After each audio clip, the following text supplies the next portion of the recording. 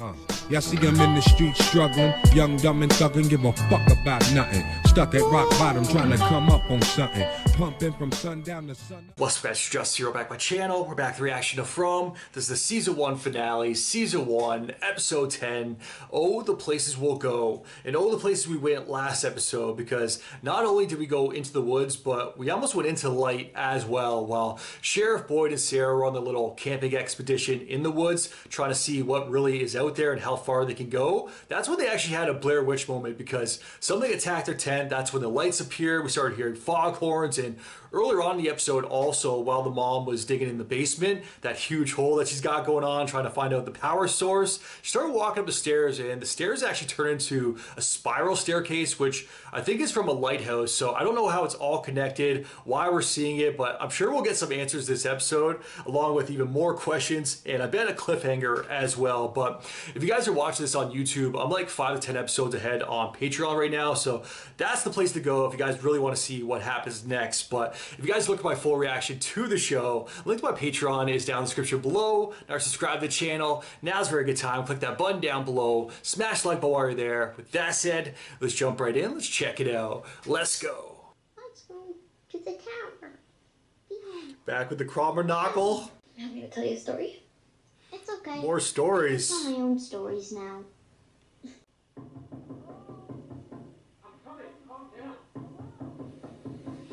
Is that Jade? At least he knocked this time. Power problem. Good morning. I didn't wake you, did I? Good morning. No, wait, what are you doing? This is what the doctor... What is the biggest problem we have with powering signal? So Val writes this lamp shouldn't even turn on. But it does. Which means that no matter what's going on with the outlets or the wires, what comes out here is the electricity that lights the bulb. Now this came here in the back of someone's car. Which means that by all accounts, can't plug it in anywhere. Completely useless here in our lovely little hamlet. But if we take the ends of the wire, Connect the fix wires. it to the socket, and you screw a little light bulb here back in, Put it back on.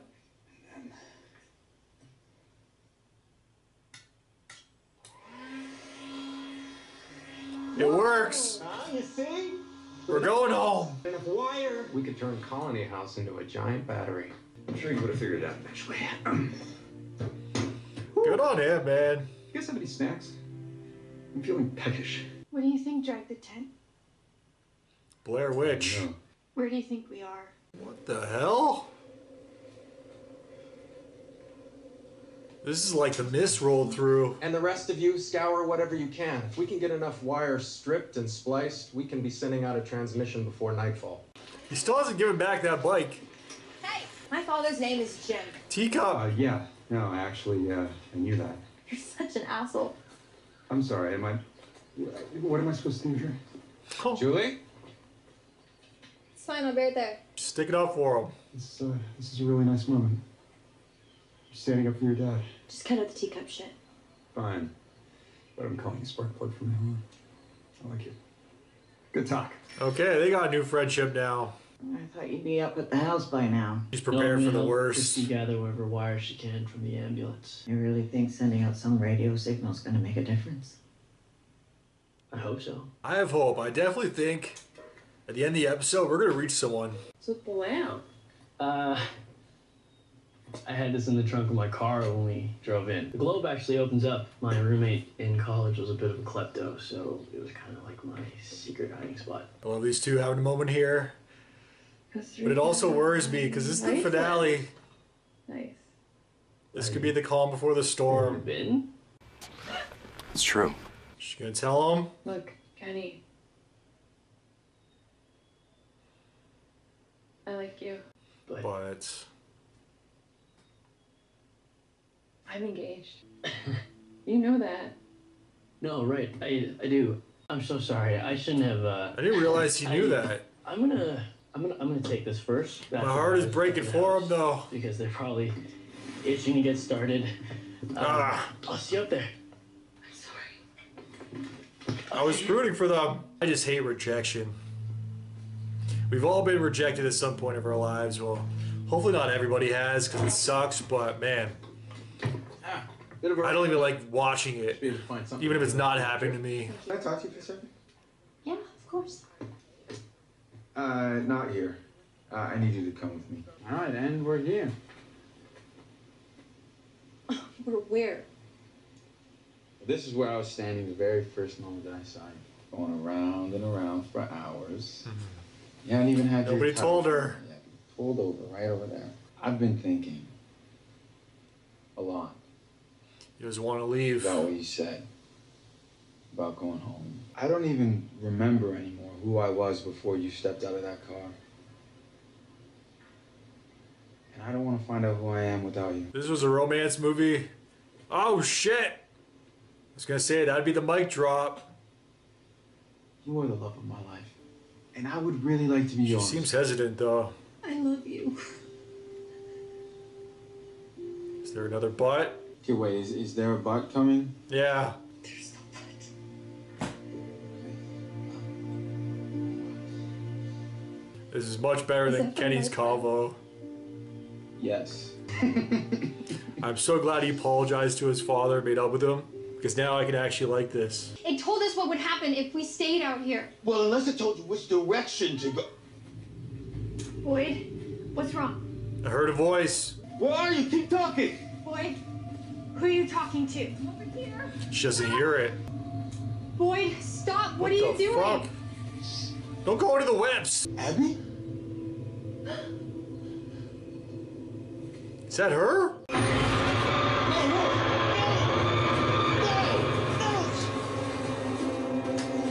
Ah! Yeah, spiders all over him. Does she not see it? Alice! Oh, it bit him. Alice! Ah! I got it. Oh, she does see him. Way to help, Sarah. I wish Victor was here. I bet he'd really like this. Well, I'm sure wherever he is okay. I haven't seen him in a minute. He's got to do his part right now His part? of the quest. He's probably doing something pretty important right now. You should look at those spider Victor's bites. probably going to be out there. No, you're not. What getting happened dark. back there? Don't worry about it. There's no way out. Is there? This fucking place. Where are you going? I was just gonna help bring up the rest of the wire. No, they already brought the last batch up. Yeah, where are you going? Fine, I'm going to get my rolling papers. Sorry, rolling paper! I got one left, I've been saving it. Okay, Dad? There you go. I know how offensive you find my proclivity! Whatever. Oh. You didn't call him Teacup. Mom, I'm home. I didn't realize you'd be here. I left something in my bedroom. You know, I grew up in France with my grandma. She died when I was 12. I had to come back to the States. Actually having a real moment here, not joking around. I had to ride on the plane by myself because there was, We haven't seen him like this. I was crying at the airport. This nice lady bought me soda. I told her what was wrong. She said to me, they come with you when you go. I think that's exactly what she needs to hear right now. It's not like she's leaving him behind. I guess what I'm just trying to say is, don't be sad. I'll come with you when you go. Wow, it's actually a beautiful moment. I don't want to see her cry though. It's gonna make me cry. God damn it. They're ready for the top up there. Oh, Ready for the top. Hey, people! We got snacks! just get up on the roof. We're about to start. But wait a second. I love this. I legit thought he's gonna die first episode. Anybody fucks this up, you spend a night in the box. No one is going in the box. Whatever. Hey, that's Oh. Cucumbers are ready! Stop. It's like, fucking get upstairs. Pretty exciting stuff out there. You broke my boy's heart. Yeah. You left your lamp thing? Oh. That's not it. I'm sorry if I made things weird. No, just hold on. I actually came here to talk to you about something.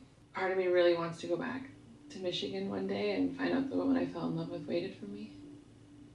That she's still there, that we can pick up where we left off and get I married. didn't know that he knew she was married or engaged. start our life together. What does the other part want? To go to Iceland. The most amazing guy I met in the most fucked up place imaginable. There we go. Good recovery. Oh, those two sound like pretty good options. Yeah. What are you gonna do? Oh! I don't know. Engagement is off. All right, guys, you ready up there? Yep. So hold on a second. Come on, come on. Nice and easy. That's it, that's it. We're secure!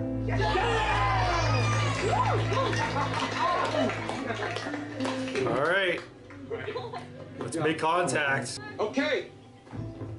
On 3. 1, 2. Come on. 3. Come on, let's go. It's working. We got power.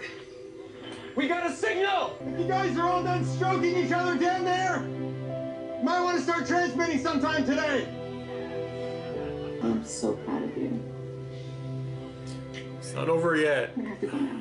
Let's make contact. Plan B. You see those clouds out there? Uh-oh, it's rolling in. The mist, literally. I can't. You hear that? We're It's going horns in the right again. direction. We just need to keep going. Almost there. Now it's raining. These monsters are gonna start appearing. Oh! On this one. Lighthouse. Spiral staircase. Mayday, mayday. Can anyone out there hear me? This is an SOS call. We need help. Mayday. Here, give me that. All right, what you gotta do? Yeah, I know. Remember, we lose this radio and the whole thing's done. Oh, Jim, we need to stop. Fuck! It's getting bad. All right, hello? Oh! Jesus. Listen, we don't have very much time. Where are you? Whoa, slow down. Is this Jim? Sorry, what? Jim Matthews? Yeah? Your wife shouldn't be digging that hole, Jim. Watch my kids. Watch my kids! What is going on right now? What happened?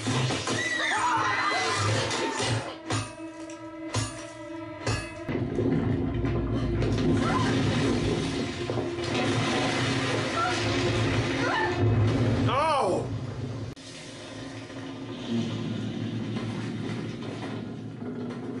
What the fuck? It's down here. There's the end of it. Oh! You're here. Victor. You would come. We have to go. It's not safe here. I'm so lost right now. This is where they sleep. They make drawings too. Oh my god. What was that one drawing? We have to go now.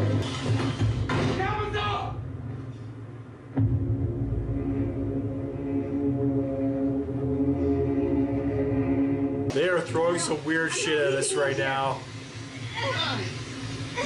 That voice on the radio? Nathan was right about this place. It's angry now. You have to get inside. Over there. You'll be safe in there. Faraway tree. The tree will be safe there. She gave him the rock, stone. Hey! Hello!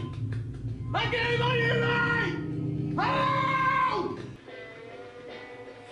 This damn radio. Of course, it needs to give us a soundtrack for the moment.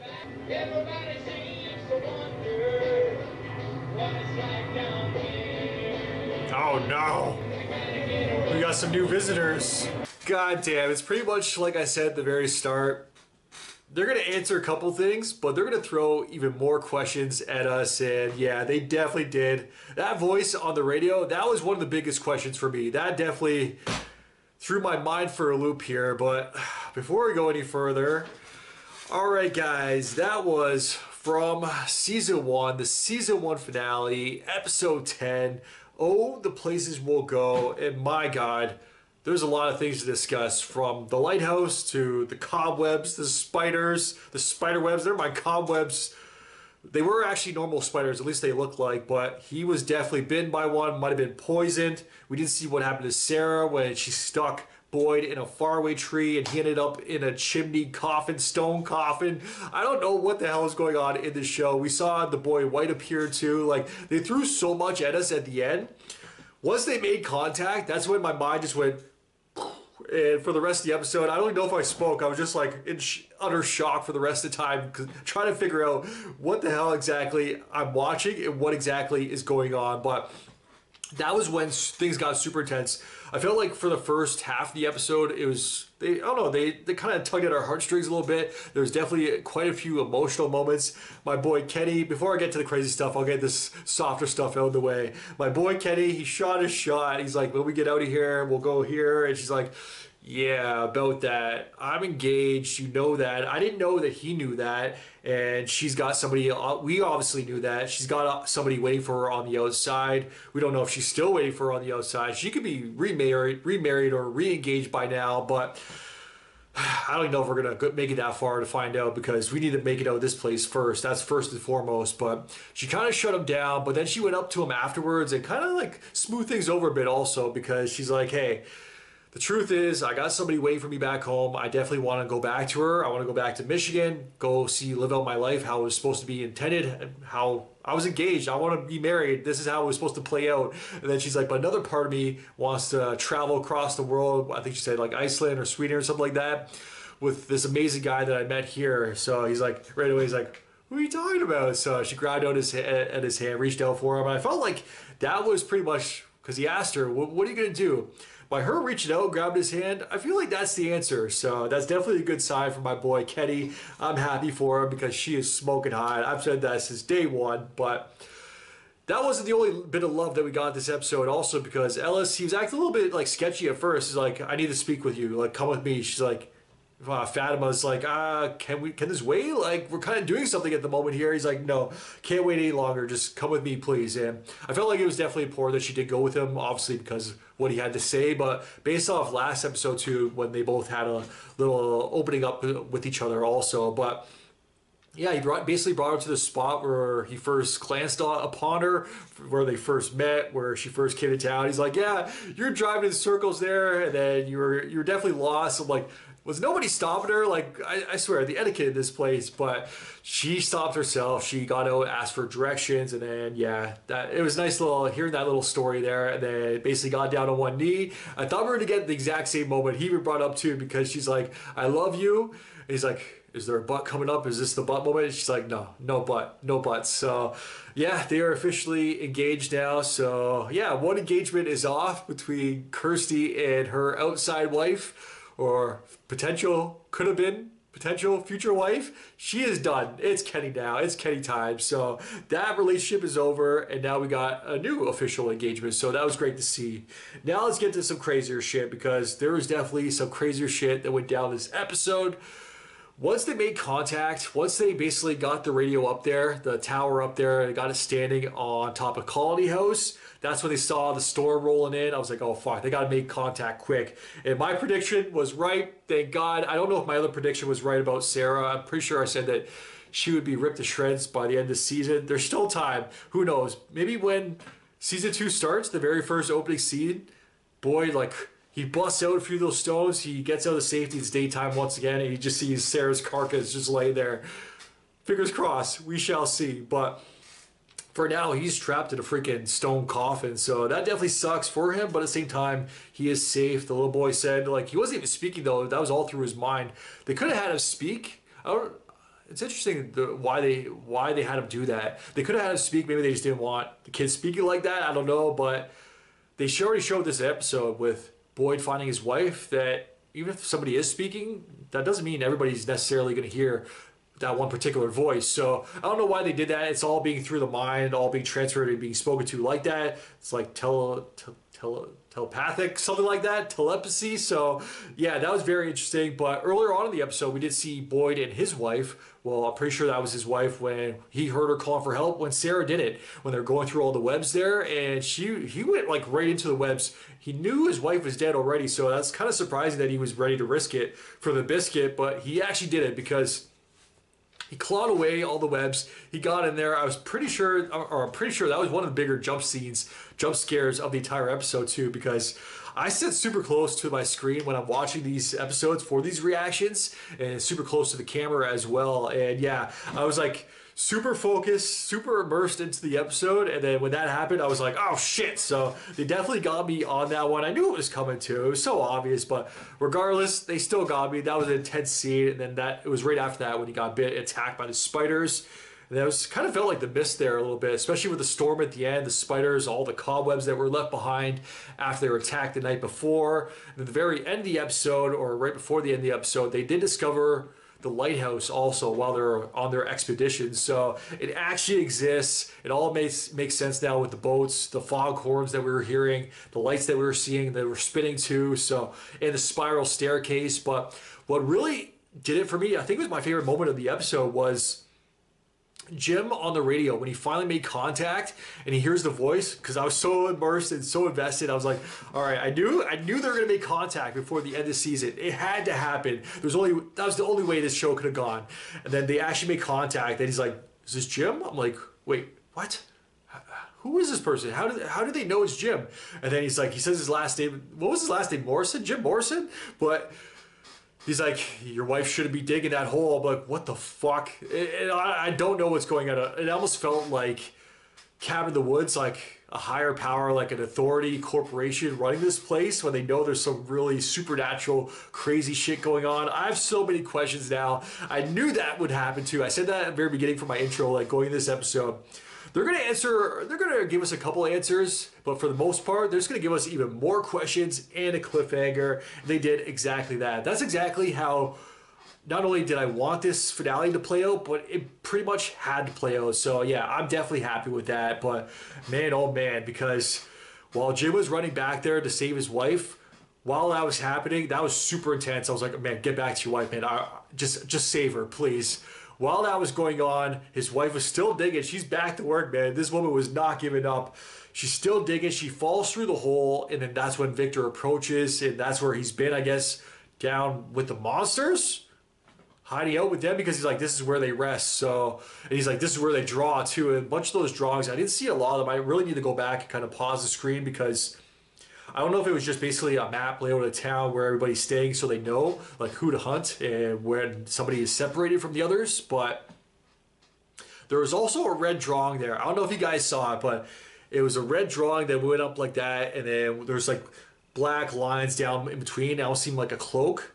I don't know. That seems like a devil authority type of figure for me that I'm looking at least from where I'm sitting, but I don't know. Obviously, we didn't actually see that, but I feel like that was a little bit of a foreshadow of things to come. Maybe season 2, maybe even later. Maybe that's like the deepest, darkest, highest power, because maybe that's truly what is running the place. Because we still didn't see who was actually saying that on the radio, whose voice that was speaking to Jim. But yeah, they definitely, or she got to the bottom of it where the power was coming from. It was down where the monsters are. So was it one of the monsters? At first I thought it was one of the monsters, because I was like, Jim, you shouldn't be doing this. We're coming for you, Jim. They're coming for you, Barbara. So yeah, it was one of those moments where I was just like, man, this show is freaking awesome. So I'm super hyped for season 2. We still don't know Sarah's fate. She basically stuffed Boyd into the tree, into the faraway tree, the faraway place. And then he ended up in the chimney, the stone coffin, but we didn't see her. He was calling for her. He's like, Sarah, Walt. That was his moment there. And yeah, we don't know where she is. I would not be upset if season 2 starts. He busts his way out. He breaks out of that chimney, and then he just discovers her body just laying there, like ripped to shreds, like pretty much every other body we've seen. Because honestly, at the end of the day, she's responsible for a lot of deaths.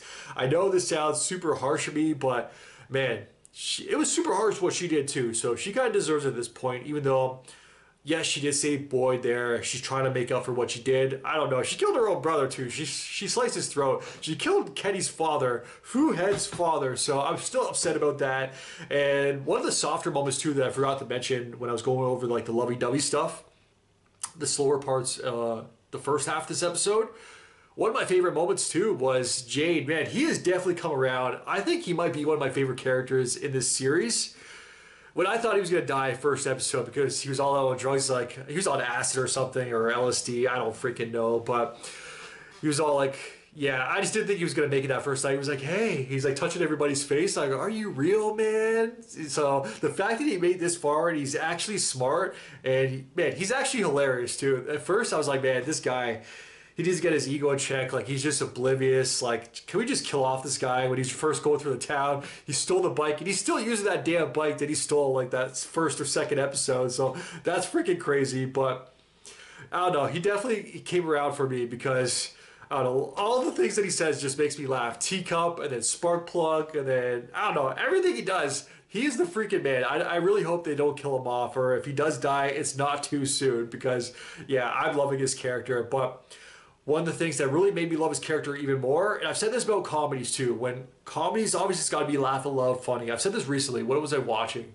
I think it might have been Violent Night on Patreon, shameless plug, but I was like, one thing I love about like the best comedies is obviously they got to be laugh out loud funny, but when they have those moments when they can actually slow down and it gets real and have this emotional moment too, when the laughs, they're still there, they can give you more laughs afterwards, but they actually give you that emotional moment. That's how you know something is good.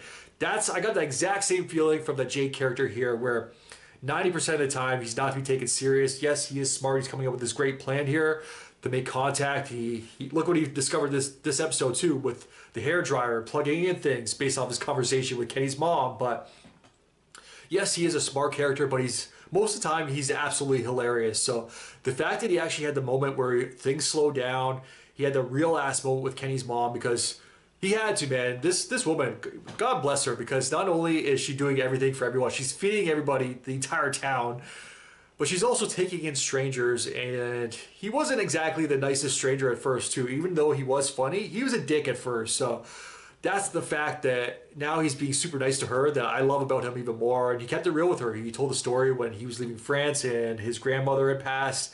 And then he was traveling in the airport and he didn't have anybody to travel with. A woman in the airport even told him like, hey, even though after he told his story to her, she said like, hey, even though you're technically leaving her body here, she'll always be with you. So it was the exact same thing that he passed on to her, talking about Kenny's dad, where she was feeling a little bit guilty. If they do make contact, and they do eventually leave this place, that she'll be leaving him as well. I just thought that was a sweet moment for him to bring that up to her, where he's like, hey, wherever you go, he'll be with you. So that was freaking sweet. Beautiful moment. I really love that. I got super emotional this episode too. This show, man, not only is there horror, comedy, Jade, there's also these super sweet moments that I'm really, if I didn't care about these characters as much as I do already, these moments would be hitting. So that's part of the reason why I love this show already so much. Obviously the monsters, very first episode, they had me with monsters. I'm a horror fan, what can I say? And it was super Stephen King-esque as well, but it's really these characters, these cast of characters, these wide range of characters where they're almost becoming like a family now. But we did see at the very end of the episode that tour bus arriving there. We don't know which cast of characters are going to be arriving for season 2, but goddamn, this is what I said also, I can't remember, it might have been in the very start of the series, but one of the great things about this premise is you can have so many characters, it's like revolving door, like characters leaving, characters coming, characters going. As soon as you kill off one character, you can bring in 10 more to make up for them. So yeah, that's one thing I absolutely love about the show, and they could definitely keep the show going for seasons to come. But man, I'm definitely intrigued by some of the stuff that they threw at us at the very end of the episode, from the lighthouse, the boat sounds, the foghorns, the voice, the monsters, the tunnel, the drawings, that one drawing, that super, I don't know, I feel like that was a devil or something, but we still don't know exactly where these people are. We still don't know where Victor and the mom are going to be going. I love how I still call her the mom, Jim the dad, pretty much for the most part. I do know Julie and Ethan, but the mom, I've pretty much figured out everybody else's name. Hers is next on my checklist. I'll tell you that. My season 2 goal, but unless she dies like first episode, then I'll still keep on calling her mom. But yeah, this was a great first season, guys. I can't wait to jump into season 2. Like I said, if you guys are watching this on YouTube, I'm probably like 5 to 10 episodes ahead. I could be done season 2 already. I don't know when season 3 is going to air, so there might be a bit of a hiatus after season 2 finishes and wraps up. But I do have some other shows to react to as well, as Chucky will be returning. So yeah, I'm loving this series so far. Man, I just wish I got more views, not just for my sake, but just so more people actually watch the show, because also for my sake, I guess. I'm not even talking about YouTube views, but I want this show to go on for a very long time because I'm enjoying it that much. This is not a show I want to wrap up in like 3 seasons. So yeah, 5 to 10 seasons. Please, that's my request. Is that too much to ask for? I don't know. They could wear out its stay, wear out its welcome if they kind of, I don't know, jump the shark at some point. But as of right now, at least for me, it has not. So I'm super hyped for season 2. Let me know in the comments down below. Does it get even crazier in season 2? And without giving out any spoilers, what would you say you prefer, season 1 or season 2 as of right now? Because obviously season 3 is not out yet. But I think I'm going to end it there, guys. As always, let me know your guys' thoughts in the comments down below. If you guys can like and subscribe, really helps my channel grow. Until next time, I am out. Enjoy your day. Peace. Well, I didn't smoke enough for you, didn't drink enough for you, wasn't fun enough for you, wasn't good enough for you, damn. You play me like a yo-yo and shit. Well,